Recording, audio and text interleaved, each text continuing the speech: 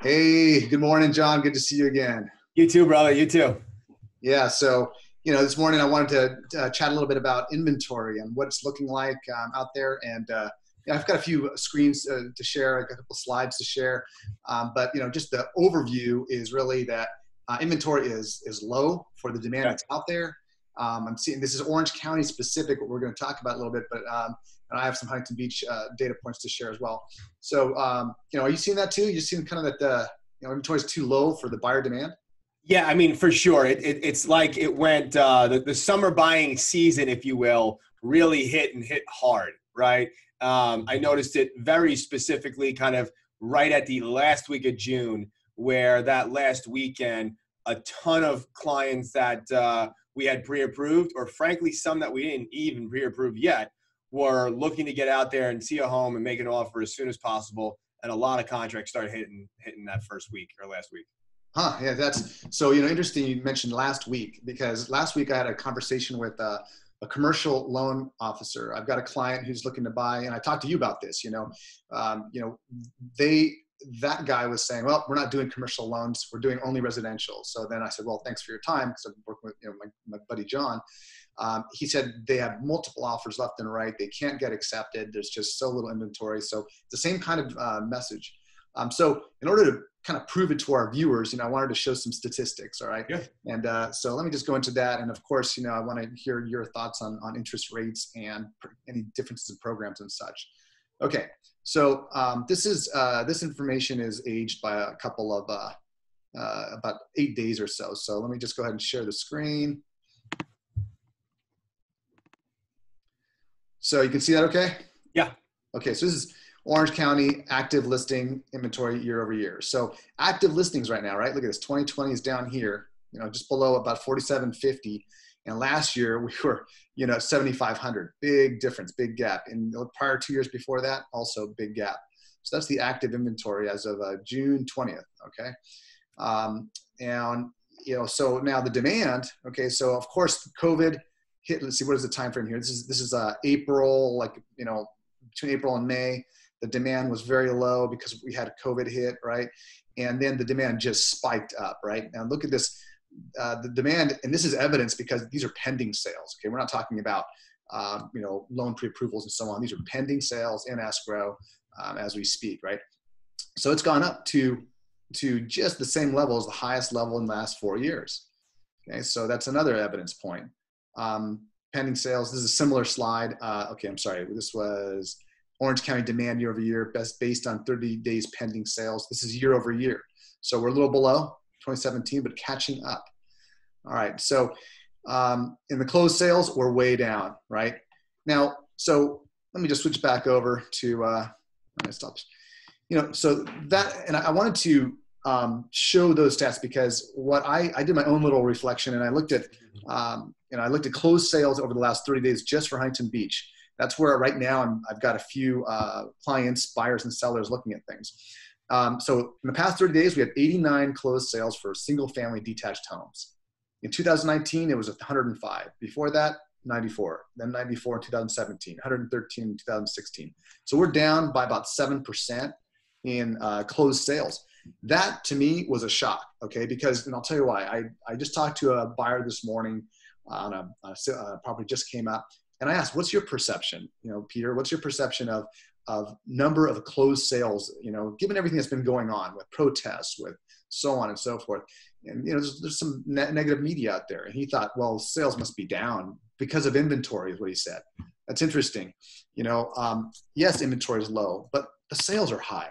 So that to me is very interesting. I'd like to hear your perspective on that too, is just, what is the number of sales are so high. So anything coming on the market, including luxury. Okay, luxury market is up 2% in inventory compared to the average for the last 5 years. I have one in escrow now. It's considered luxury market, and I'll tell you what, it's 60 days old. We're about to close escrow in about 10 days. We had nothing. It was crickets for such a long time. Then suddenly, about 10 days ago, when we accepted an offer, it's going to be a quick close. We had several people calling me to see if they needed a backup offer. We had 2 people asking about backup offers, a few others about showings. So that's kind of what I'm seeing, John. Resonate with you? Yeah, no, for sure. It sounds like you said the property was on the market there for, maybe 60 days or so now. And then all of a sudden the activity kind of really spiked going back a couple of weeks ago. Right. So that even in that luxury market. So I think that everyone's perception is a little bit different for sure. And it depends on what their, information they're digesting and who they're exposed to.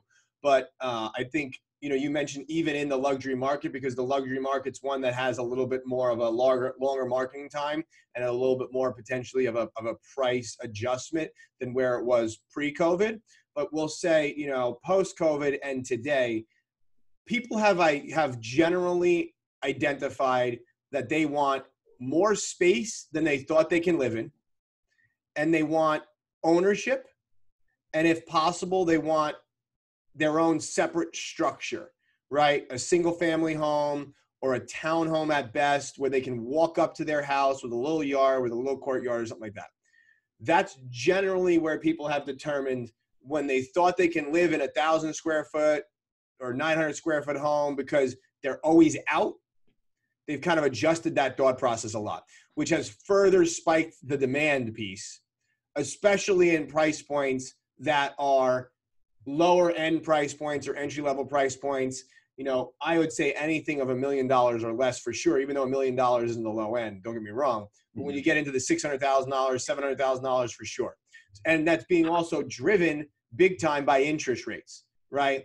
Interest rates are, we've said this more than once over the last couple of years, but it's true. And, interest rates are at the lowest they've ever been. Right. We have clients that are highly qualified borrowers that are able to purchase properties with rates in the 2% range, right? That doesn't mean it's 2.00, right? Mm-hmm. But depending on their profile, depending on their credit, they're 2.875, 2.75, 2.99, 3.375, right? So it just depends on their profile. It depends on how much they're putting down, but you can get in to purchase a home with as little as 3% down.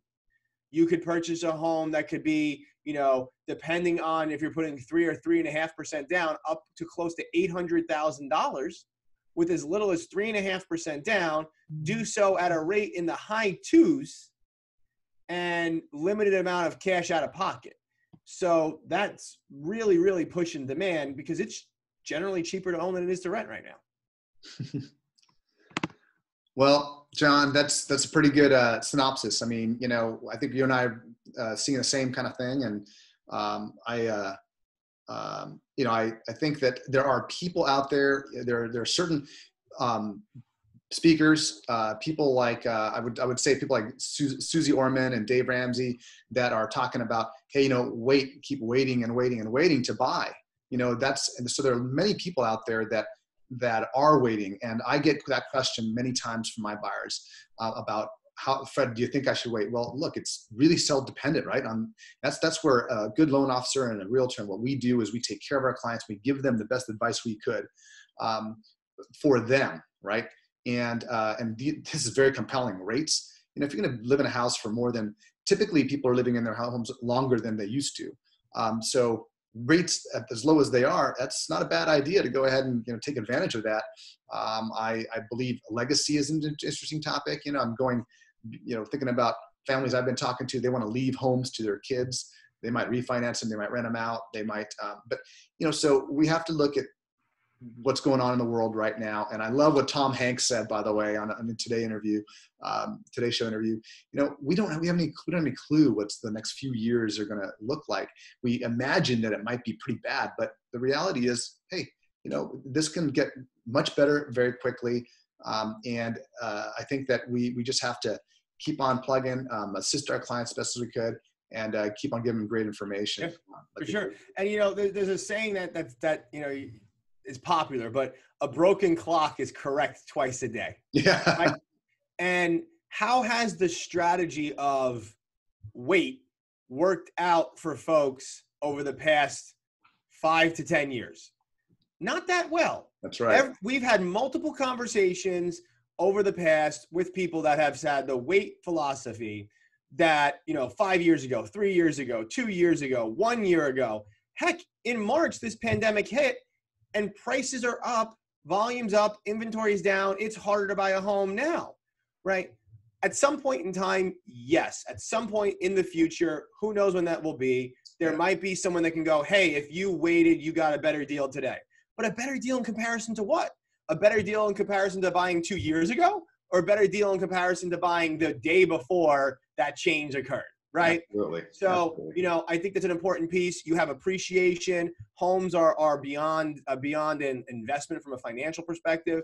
They're where you raise your family, where you rest, where you have comfort. There's a lot more pieces that go into it. The mortgage interest rate's a huge component that's driving this piece here.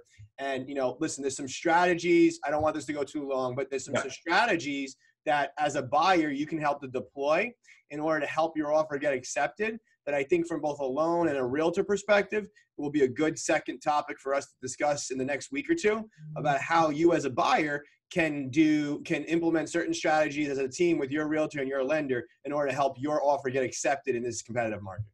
That's great. Great way to end our session today, John. Thanks so much for your time. And we'll catch up again on our next session of the John and Fred Show. There you go, man. I appreciate it. All right. Take care, buddy. Bye-bye.